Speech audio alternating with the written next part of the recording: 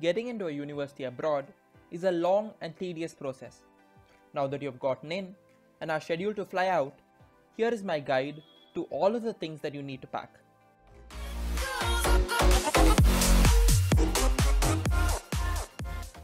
Firstly, let's talk about the bags. Now, a lot of airlines have a lot of regulations about the bags, and some airline regulation bags may not fit the regulations of other airlines. So the best thing to do is to just get bags that fit the majority of the airlines. For check-in baggage, Qatar Airlines states that the combined height plus the width plus the depth of the bags must be under 158 centimeters. So a lot of luggage which you find online is not under these regulations. So make sure to find a bag which fits. I've also given a few links in the description down below of bags that fit this criteria. Now the cabin baggage. Now the easiest thing to do here is to just get a backpack. It's really easy to handle as it fits compactly on your back, and it's quite easy to lift and maneuver around as well. The Qatar cabin baggage dimensions are 50 into 37 into 25 in centimeters and 20 into 15 into 10 in inches. So your bag must fit under these dimensions as well. Let's go on to clothing.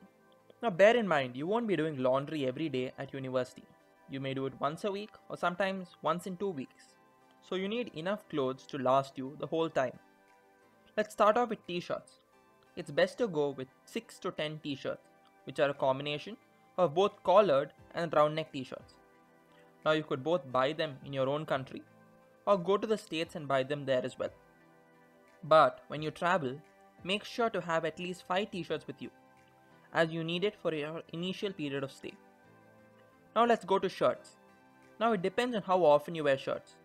Now since I wear them quite often, I am taking 3 formal shirts and 4 semi-formal or casual shirts.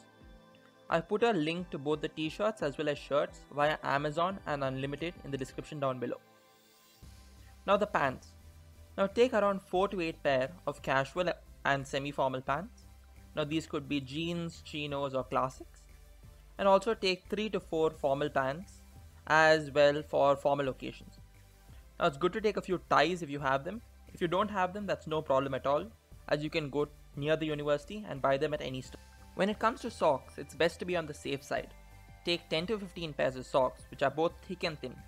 Depending on the location of your university, it may get really cold. Also take around 10 pairs of undergarments, as you will be doing laundry only once in a week or maybe once in 2 weeks, so you will need them. Now you could also take shorts and track pants to wear around your dorm, and you could add more track pants and remove a few casual pants if you want to do so. It is also recommended to take one traditional dress or suit, as there will be some holidays and events on campus where you would want to wear something traditional. Now let's talk about shoes. When it comes to shoes, there are a few categories. Firstly, a pair of shoes to travel with. Now this should be something easy to slip on and slip off, and something comfortable to wear for long periods of time. Next, you need a pair of bathroom slippers or Crocs, which you can use while going to the dorm bathrooms or for short walks around the dorms. Now, when it comes to the all-weather shoes and any other formal shoes or sneakers, I suggest buying them near your dorm or maybe via Amazon while you're in the States, as it's cheaper there and the quality is much better as well. Now, let's talk about sweaters and woolens. Now, depending on when you're leaving, just take a light jacket or a sweater for the flight. Now, buy all the major winter jackets in the States, as they'll be of much better quality and they will function much better than jackets bought in your home country. Also, depending on the place you're going to, you will need an umbrella. It's much easier to get a heavy duty umbrella in the States rather than buying it and taking it on your flight. Now, bear in mind, for a place like Texas, you will need far less woolens and jackets when compared to a place like Massachusetts, as it tends to be a lot colder in the northeast than in the south. Now let's talk about bedding.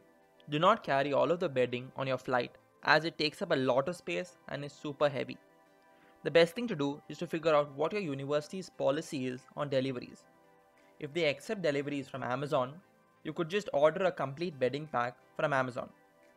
There are also some universities which have partnered up with organizations, like for example, UMass Amherst takes deliveries from OCM, which is our campus market, up to 30 days before the scheduled move-in date.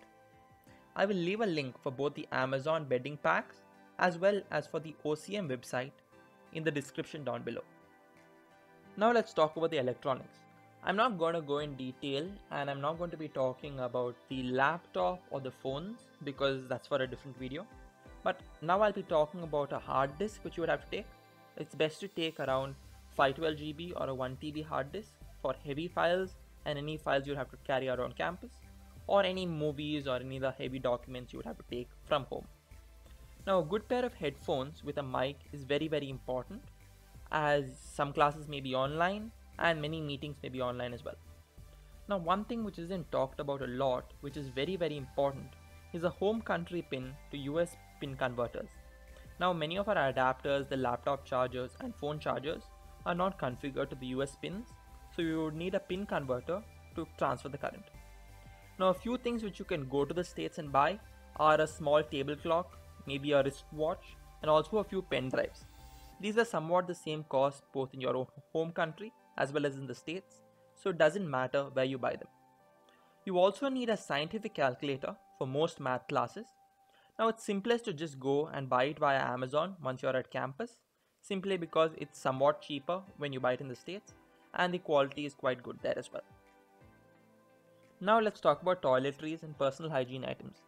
Now this is totally up to you. Now if you like the brands in your own home country, then you could totally buy it from here and take it to the States. But if you're not really concerned about all of that, you could just buy it in the States as well, as they are not that much more expensive.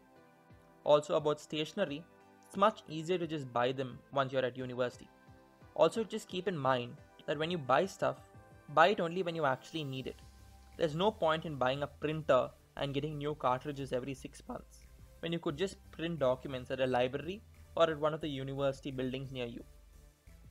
Now in this video I'm not going to be talking about the utensils and food items, but I'll leave a link in the description if you want to know what to take and other stuff to buy in the States as well. I will also put a list of required documents in the description down below. Now let's also talk about a few miscellaneous things that you'll need while traveling. Firstly, a good leather wallet. Now this is very important simply because you'll be carrying a lot of cash, plus also the Forex card or any other international cards. Now the second and even more important thing is a wallet for your passport. Now you could keep a little bit of cash inside this, as well as a card, as well as your passport plus your ticket. Now you could also carry a monkey cap, a muffler or a scarf, and also remember to take 7 or 8 handkerchiefs, a few in your cabin baggage as well as the rest in your check-in baggage. Also now talking about taking money. Now it's simplest to take around $1,000 in cash and the rest in international cards or use a Forex card. Now once you are at the States, just open a bank account and transfer the money. It's ideal to use an actual US bank account while you're studying at your university, as you would not have the international transfer fee that most international bank accounts which you open in your home country will have. So that's basically the end of the video. If you found it informative, please like the video and share it with all of your friends. Also subscribe to the channel and turn on the notification bell down below. I'll see you in my next video.